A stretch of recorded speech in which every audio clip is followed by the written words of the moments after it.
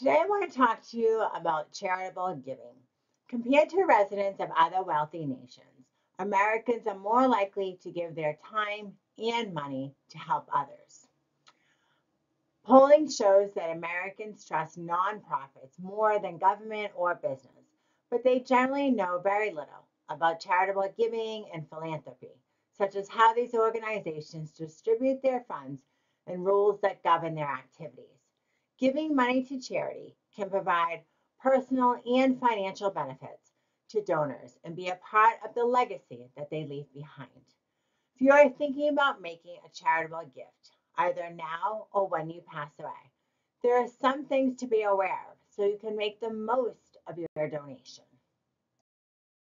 Total charitable giving in the US has dropped about 10.5% from 2021 to 2022. As a percentage of disposable income, giving declined to a 40-year low at 1.7%.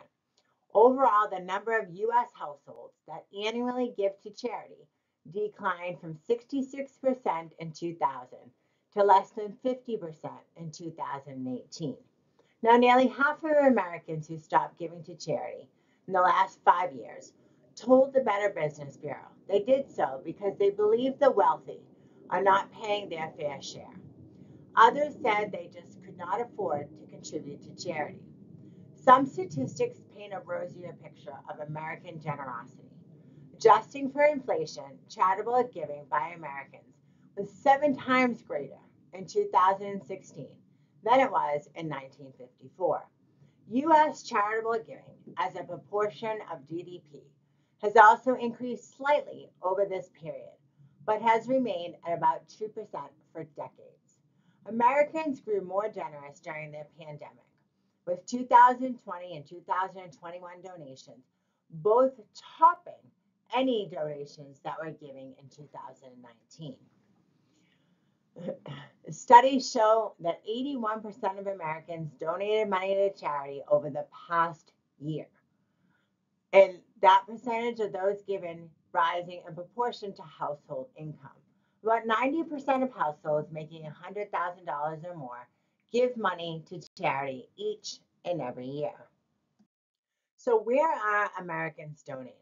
There are approximately 1.5 million charitable organizations in the US. Generally, the IRS defines public charity as any organization that receives a substantial portion of its income from public donations. Many, but not all, charities qualify as tax exempt under IRS rules.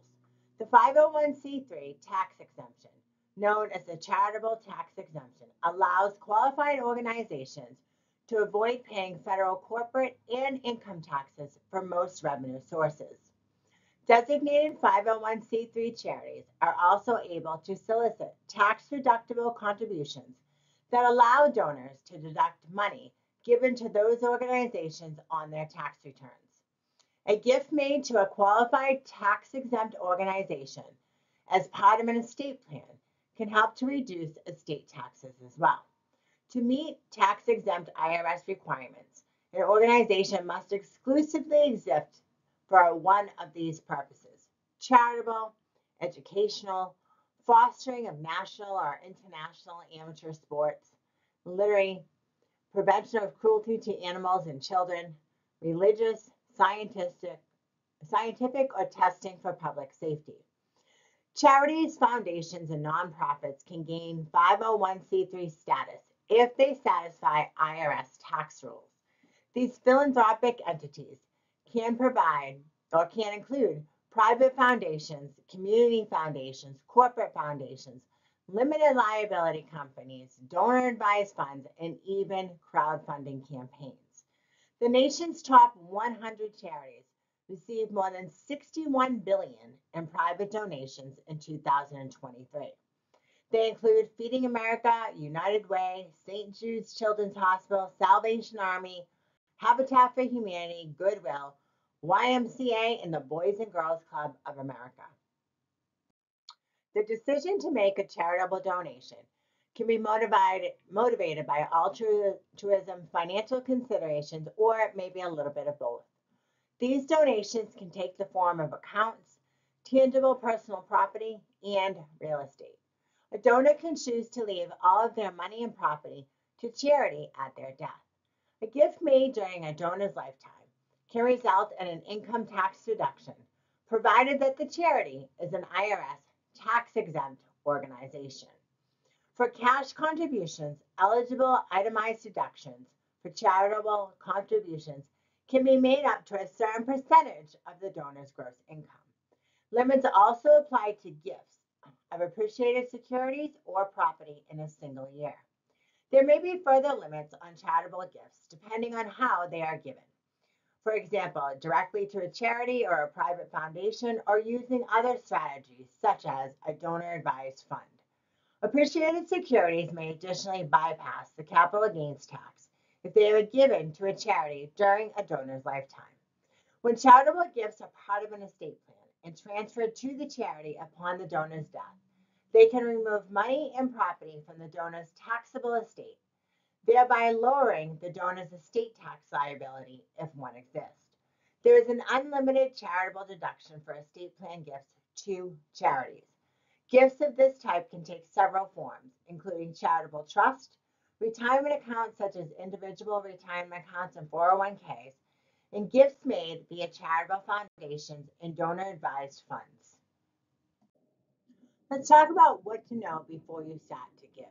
While it may be better to give than to receive, donors who plan to make a large charitable gift during their lifetime or at their death should temper their generosity with caution. So here are some things to look out for. First, you want to make sure the organization you donate to is a reputable charity and not a scam.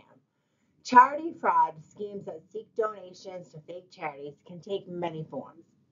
Charity scams proliferate on the internet, particularly on social media. They can involve emails, text messages, crowdfunding platforms, and phone calls. So be sure to thoroughly vet an organization before donating. Look for red flags such as time-urgent pitches and names and website addresses that closely mimic real charities.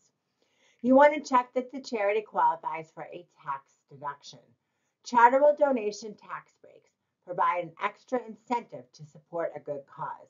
The IRS provides a search tool for groups that are eligible to receive tax-deductible charitable contributions. The next question to ask is, can you afford it? Charitable giving is not solely an activity of the rich. Households earning $40,000 or less give money with lower frequency than those households with higher incomes, but only by about 20 percentage points. Tax breaks are just one consideration for charitable giving. Many people donate to charity for primarily altruistic reasons. However, the gift should not come at the expense of your financial security. Experts recommend starting with 1% of your income, and if you can afford more, working your way up from there. You also want to get estate planning and tax advice before you start giving. It's not too late to make philanthropy a part of your legacy, but whether you are new to charitable giving or you want to step up your gifts, there are strategies to follow that can increase the value of your charitable efforts. However, your plan to give and whoever you plan to give to, the rules around charities can be complicated and options galore. For professional advice about giving to charities, choosing what and where to donate, and the different gifting strategies that are available, you want to meet with your estate planning attorney that has been helping you and your family. So I want to thank you for watching. I'm attorney Kelly Longtin, founder of Kelly Longtin Law, where we provide effective estate planning for everyday families. Please like and subscribe our page below to learn more about estate planning.